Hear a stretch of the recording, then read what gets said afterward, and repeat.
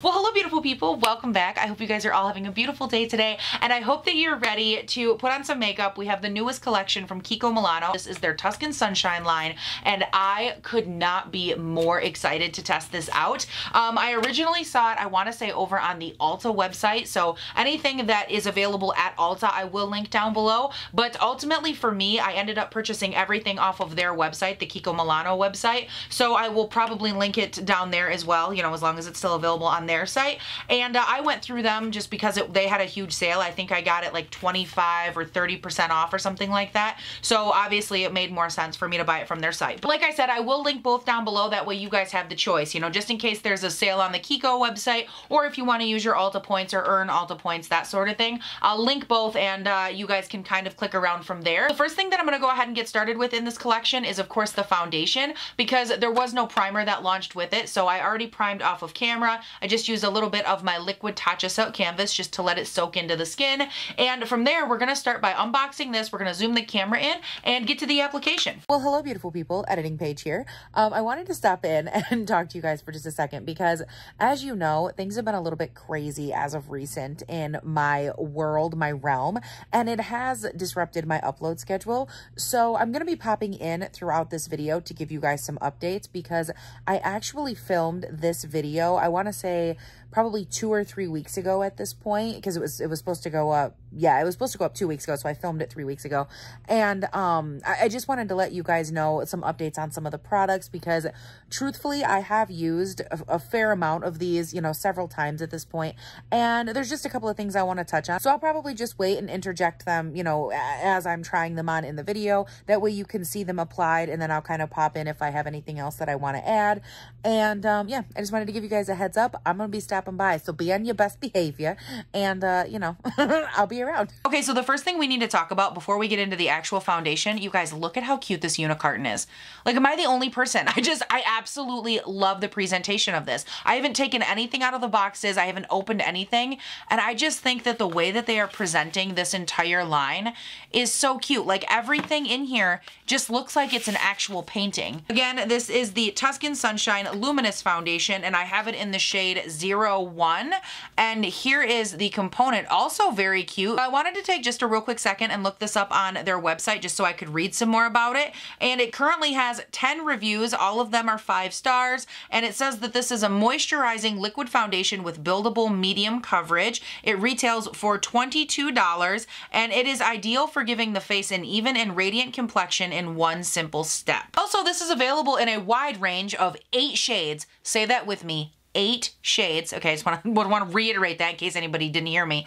8 shades, and the color range itself is absolutely abysmal. And I know sometimes people make the claim that it's because, you know, the brand itself is from this country or that country, and I don't even get into any of that. It's just my job to sit here and tell you, y'all, the shade range, it ain't good. Okay, it's not a good shade range, and I don't really go much deeper than that, because to me that's just what it is. But anyways, back to this. I have it in the shade 1, which is the lightest shade in the collection, and this is an incredibly runny, thin formula, so something to keep in mind. To start off, I'm going to be applying this with a sponge. This is my Dose of Color sponge, and I'm going to start off by just, you know, papping it into the skin a little bit. I'm just mainly focused on trying to get anywhere near a medium coverage out of this, because as of right now, I'm not seeing it, guys. I'm truly not seeing it. This looks more like a skin tint than anything else. Like, is there even a difference other than I just made this side of my face even pastier than I already was? No. So we're gonna try this a little differently here. I'm still gonna go in with the foundation on the back of my hand, but to apply it, I'm gonna go in here with my Fenty foundation brush. This is my favorite foundation brush that I have in my collection. I think it's amazing. This foundation is buildable where, to what, for who? Because I'm sorry, but what coverage? Like, I must be really genuinely confused here. Also, this foundation with a brush, guys, I'm gonna be honest, not that great. Okay, so here's the deal, guys. Now that I have went in this much and tried to work with this foundation, even though this is, of course, you know, a first impression on it, whatnot, I can tell you a few things with a fair amount of certainty. Number 1, the coverage on this, don't even look at this and dream of medium. I want you to think of medium as a far far, far, far off distant relative to this foundation, because truth be told, this has about as much coverage as a skin tint does, at least in my opinion. Okay, so here's the deal, guys. Let me just tell you, watching this footage is just painful because I told myself, right? I told myself I wasn't going to try this foundation again. Like, I'm not doing this. I am not going to put myself through this foundation again. And yet I did. It was a horrible decision. I do not like this stuff. It, like, no matter what I use it with, no matter what powder, no matter how I try to work this, I even tried using it as a mixer.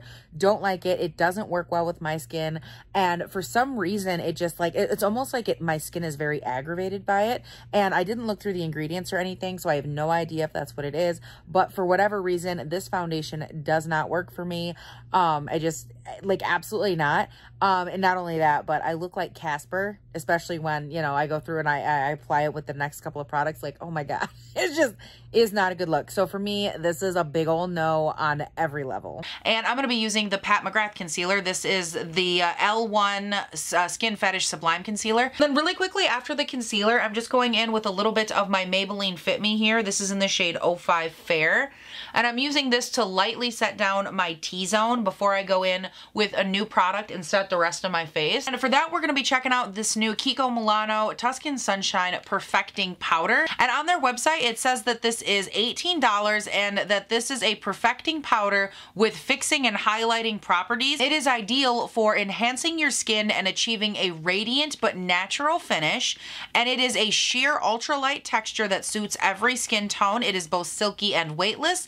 And it has an innovative formula with illuminating particles that make skin appear flawless, reduces blemishes, and helps make makeup last longer. Oh my God, you guys, I love this packaging so much. Oh my God, that's gorgeous. This is almost like an orange coral, like duochrome color, and then it has the flower like stamped into it in silver.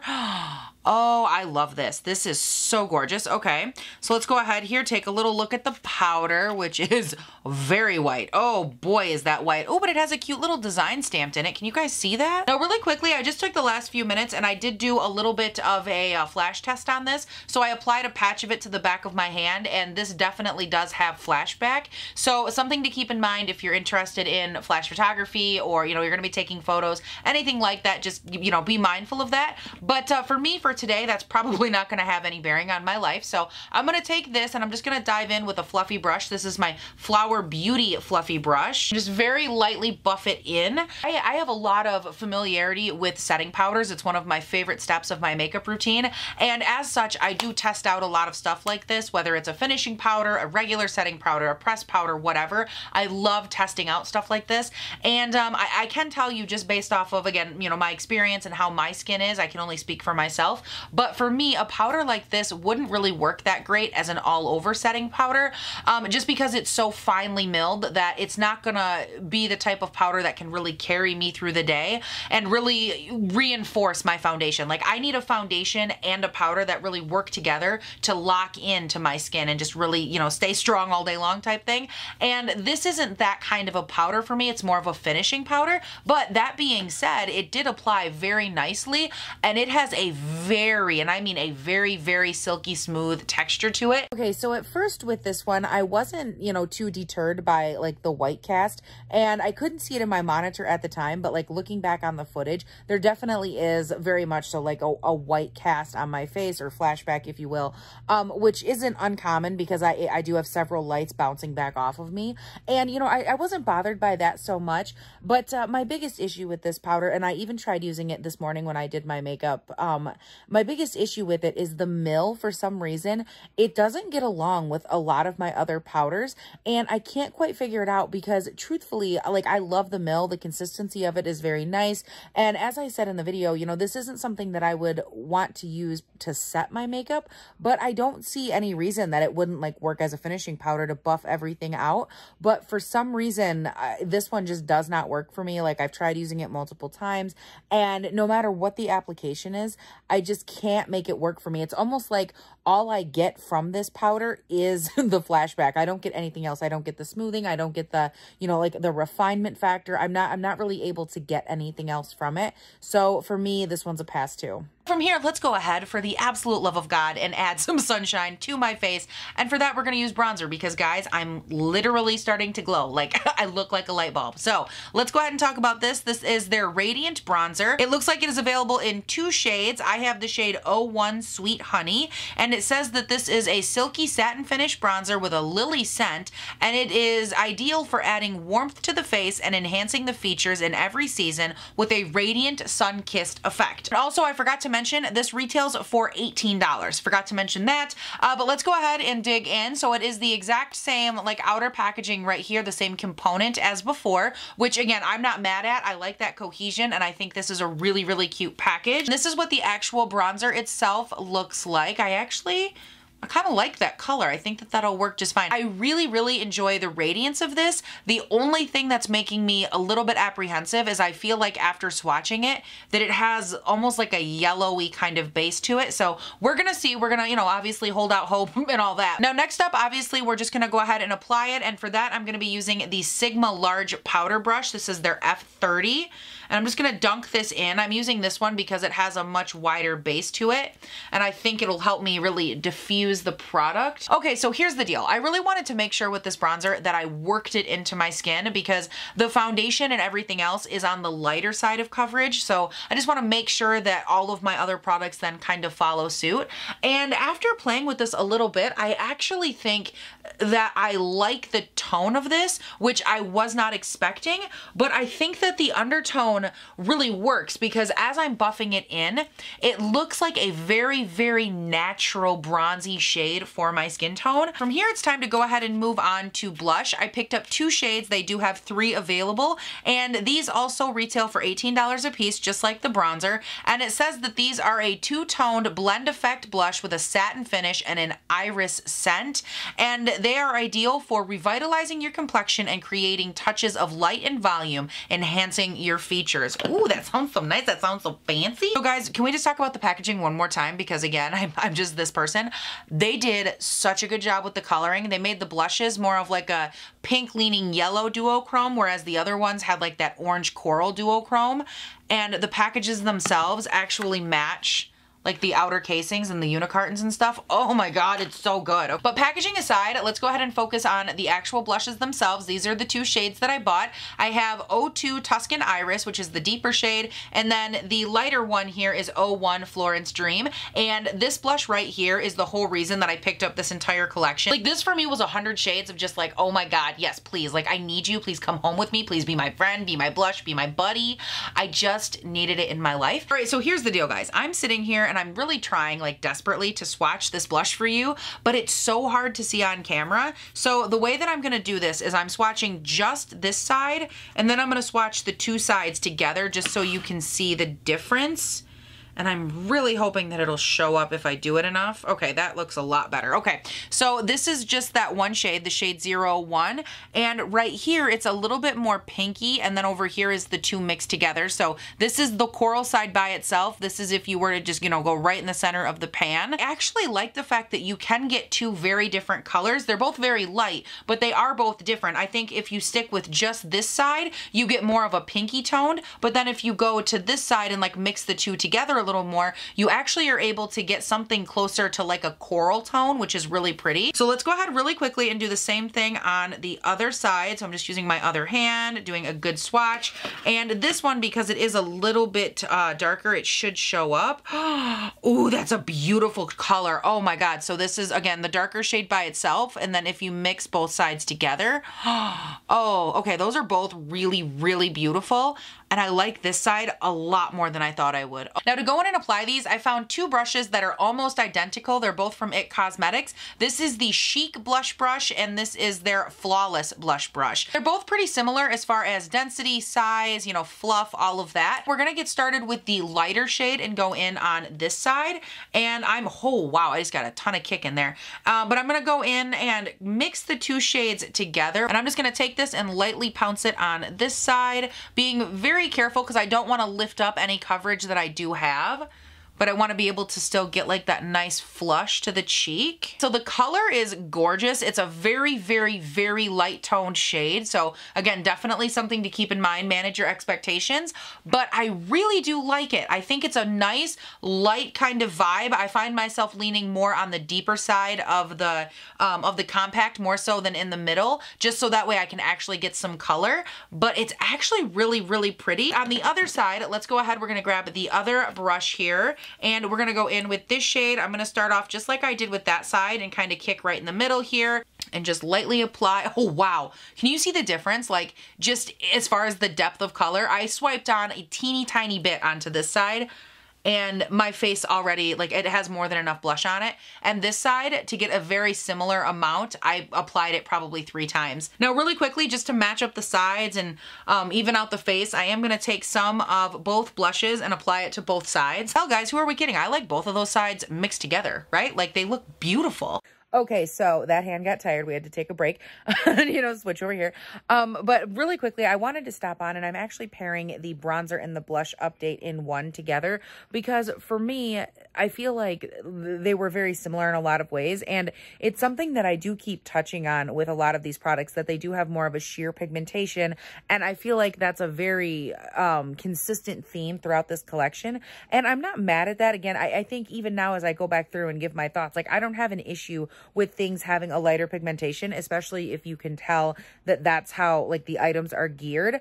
But I will say, you know, I noticed as I went back through and I started using like the bronzer and the blush on other days with cream products, so on and so forth, I noticed that I do prefer the bronzers and the blushes over top of cream products, because it does help to give them more of a pigmented base to go on top of. And I think if it's me, that's kind of what I would stick with for using them, especially with the bronzer, because it does have more of a like a orangey or a yellowy kind of undertone. And then when it comes to the blushes, I don't have an issue with them so much, especially with them being lighter. But of the two, my main issue is that the pigmentation on the lighter one is so light to the point that I find it difficult to build up and get any use out of it by itself. So that one is almost more of a luminous blush topper, but the darker shade is really, really beautiful. And I have liked that one several times by itself or paired with other things. We are going to drift really quickly into the eyes. And for that, obviously, first things first here, I want to do my brows. Now, they didn't release a brow item with this collection, which is totally fine. So I'm going to go in with 2 products that I use all the time. They are both from Benefit.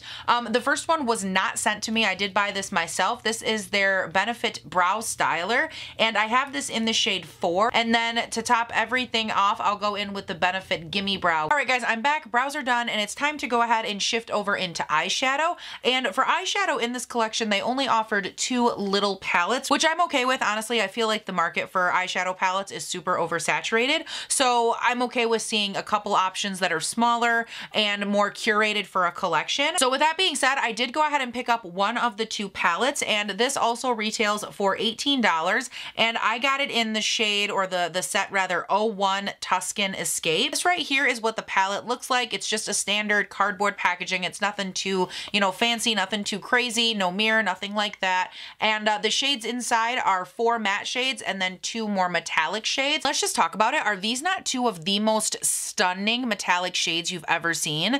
Like, I feel like on camera, you can't even see the other matte shades. There's 3 here and 1 up here. You can't even see those because you're just blinded by all of this metallic goodness. So to get this eye look started, I'm just going in first and priming with a little bit of the Hourglass, what is this? Their Veil Eye Primer. I'm still testing it out. And to go ahead and get that base good and set down, I'm gonna reach into the palette and grab the shade David right here. It's just a very light bone colored shade.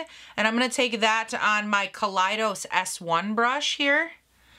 I'm just gonna sweep that color all over the lid as well as through the crease just to get it good and set down. From there, with the same brush, I'm gonna grab a little bit of this lighter coral, and this is going to be my crease color that I'm gonna start working through. This is the shade Renaissance.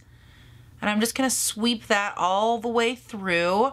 And I have a feeling, yeah, it's definitely on the lighter side, so I'm gonna have to build it up a little bit. Next up, I'm going in here and I'm just adding some of the second shade in. This is Florence right here, the lighter brown shade. And I'm taking it on the same brush, obviously, and I'm just placing that one on the outer V and kind of lightly deepening everything up.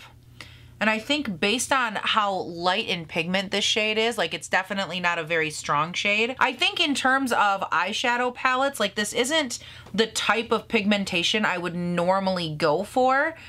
Normally I feel like with eyeshadow palettes, you know, we're kind of trained and honed in on wanting like the most rich in pigment and the most payoff and all of that. And I feel like this palette is definitely not that palette. Like if you're looking for, you know, the super rich in payoff and all of that, this is not gonna be your jam, because I'm finding that these shades, you know, the more that I build them and kind of buff them in, these are definitely lighter pigment kind of shades that you really have to work with if you want to build like any sort of a depth to go with them. I'm gonna take some of this gold metallic right here and I'm just gonna lightly kind of throw that all the way up the center of the lid, and I'm applying this one pretty lightly, and then I'm just gonna ever so gently build it right up the center, just because this shade does have the ability to be much more potent. Okay, so really quickly, I just want to interject this about the palette, because here's the situation. I still really like the shimmers. I think they're beautiful, but for me, I don't think that this eyeshadow palette is worth the purchase,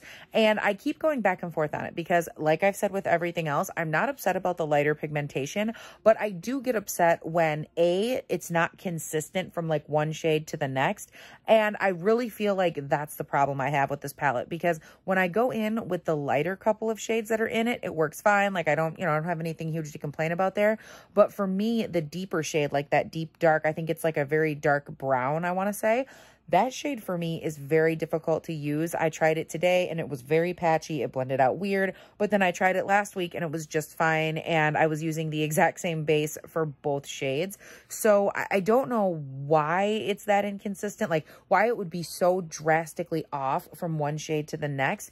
And then even one more step than that, it kind of bothered me too, because I was using this the other day and I was trying to create just a light look. And that's when it occurred to me that it's very weird that they would put mattes in here that are very light in pigmentation, but then have the metallics or like the shimmers be that far overboard, like, and have that much power to them. Like to me, there's just a little bit of an imbalance. You know, if you're wanting a lighter palette with a lighter type matte and a lighter pigmentation, I would think the shimmers would follow suit to that and also be on the lighter side.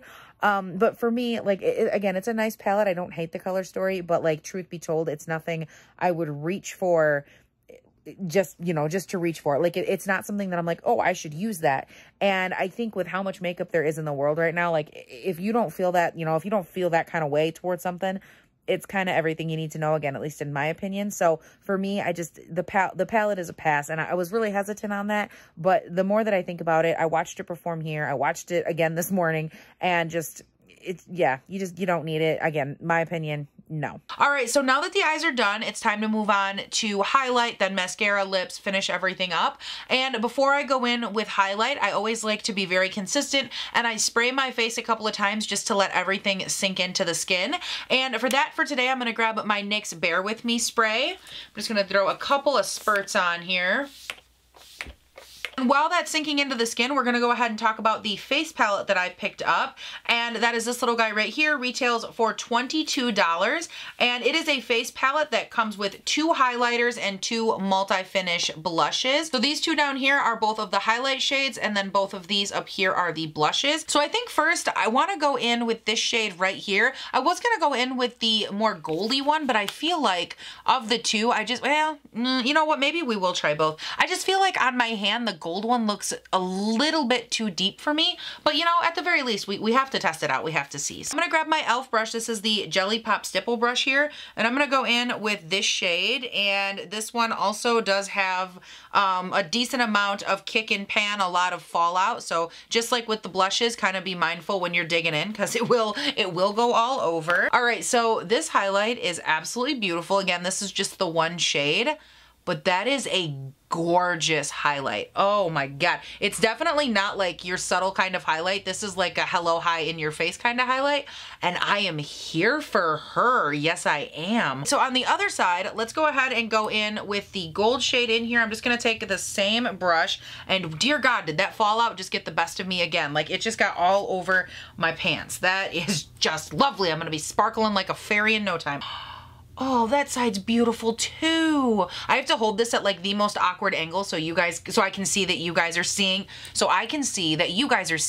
what you need to see.